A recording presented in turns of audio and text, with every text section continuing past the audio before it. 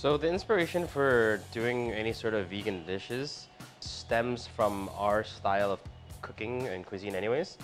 We always focus on using seasonal, supporting local farmers, local ingredients, and naturally through the progression of how we work in seafood, we've always done quite a bit of veg-focused dishes. Especially now, we focus on what the global trends and what the market actually wants and needs are.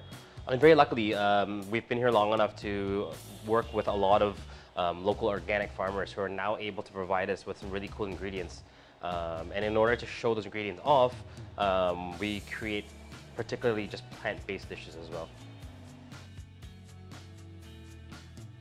It definitely is. You're seeing a global shift towards trying to eat cleaner, eat healthier, get fitter, slowly eat less processed foods, move to more natural, more plant-based foods itself.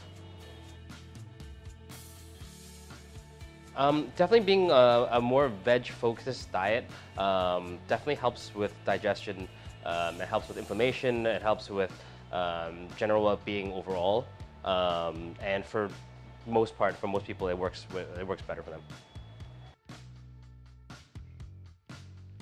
My favorite plant-based ingredients will have to be mushrooms, of course.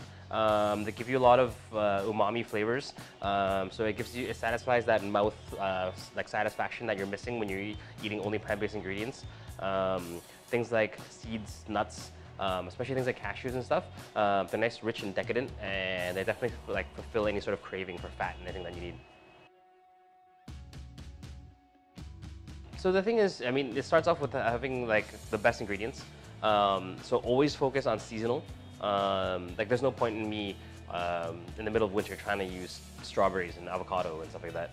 Use what's readily available, what's at its peak. Always go local. And then be fun with it, right? Just because it's a plant-based dish doesn't mean it has to be boring. It doesn't have to be flavorless, right? It can be just as tasty, if not tastier. For us, regardless if it's a plant-based dish, if it's a non-veg dish, if it's a seafood dish, if it's whatever, as long as there's a want and need for it, we always try to fill that void and satisfy whoever the customer is. The shift towards a plant-based diet definitely is a lot faster growing and bigger globally. There's already an extremely high percentage of vegetarians in India, and veganism itself is definitely growing. Probably not as fast, only because, again, it's until very recently, it wasn't as easy to get high quality produce.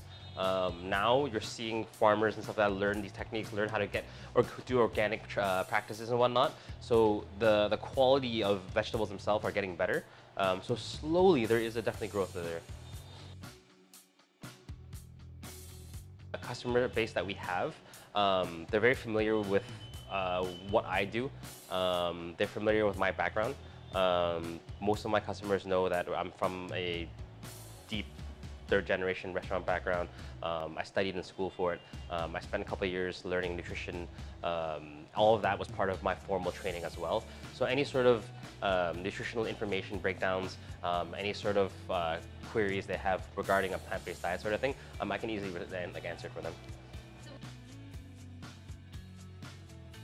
I mean, a plant-based diet, it doesn't mean that you'll have an incomplete diet. You just have to you have to know exactly what you're eating and the balance of the breakdown is. And incorporating plant-based foods into our menus across all of our brands and restaurants and outlets, it's always been a big part of the way I've cooked anyways. We just focused more on giving more of a variety for special vegan dishes. And we've worked very hard on them, and we've managed to create some vegan-based dishes that everyone likes, even non-veg itself.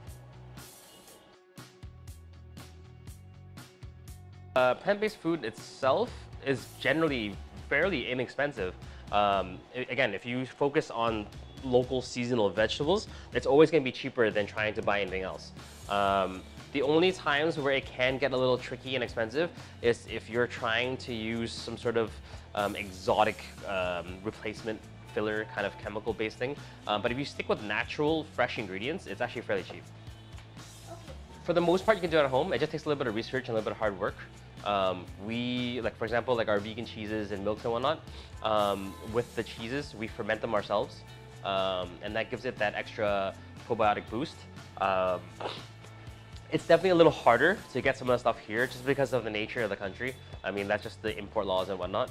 But there's ways around it. Rather than using, again, something super expensive like almond milk, which is imported and hard to make yourself because it creates so much waste, go with a cheaper option. You can make cashew milk. There's zero waste and it's much more affordable. And there's always ways around. There's always a cheaper, better option that is available as well. So switching to a plant-based diet can affect your digestion. It's a lot easier on the body, less inflammation, less acidic, more alkaline. And some great sources of protein that you can switch to are definitely any sort of nuts and seeds, pulses, grounds, lentils, that sort of thing. Those are all great ways to sneak in some extra protein. Trying to be a vegan chef, it's just going to require a lot more research, a lot more self-growth because of the lack of outside aids and tools here. All you need is access to the internet. There's some great vegan chefs, there's some great plant-based restaurants all over the world.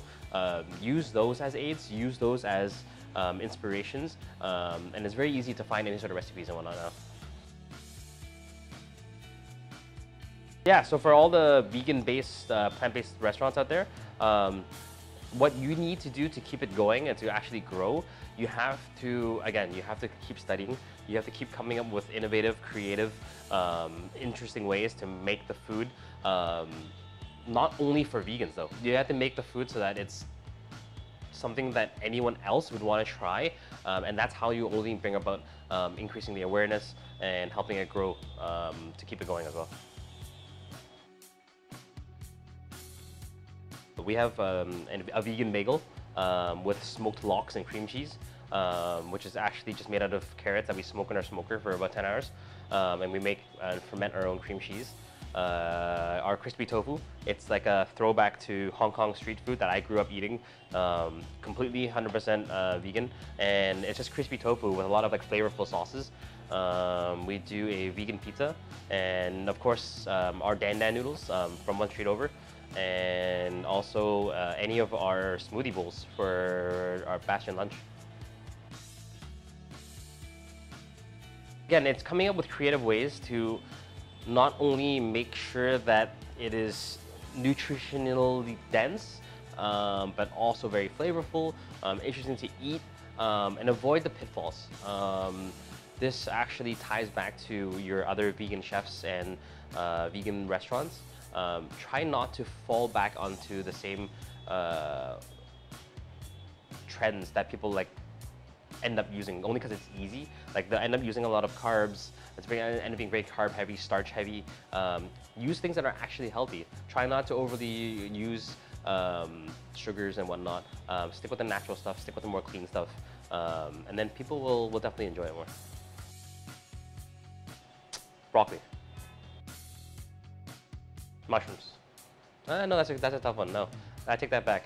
I grew up eating a lot of tofu and making my own tofu as well. So if I'm making it, then tofu. If I'm not making it, then mushrooms. It's an interesting one. Neither. I actually prefer cashew milk.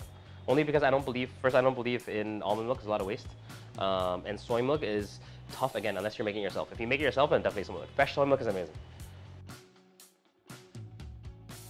Just don't do the same boring stuff. The problem is when people hear plant-based food or vegan food, it ends up being the same boring stuff over and over again. So always like keep pushing, like come up with some really fun, interesting stuff. Even if it doesn't work, give people options to try new things. If you keep trying new things, you keep pushing the boundaries, that'll keep it interesting for people, and more people will actually join and taste it. I mean, we generally try to not use anything with preservatives, avoid things that are processed. We have access to so much amazing local ingredients. Stick with that, you know? I mean, whatever local veg you can get, stick with that. There's so many amazing local grains that no one uses anymore that are readily available that people use in the villages and whatnot. It just has to be refound, rethought of, reinvented, and used again.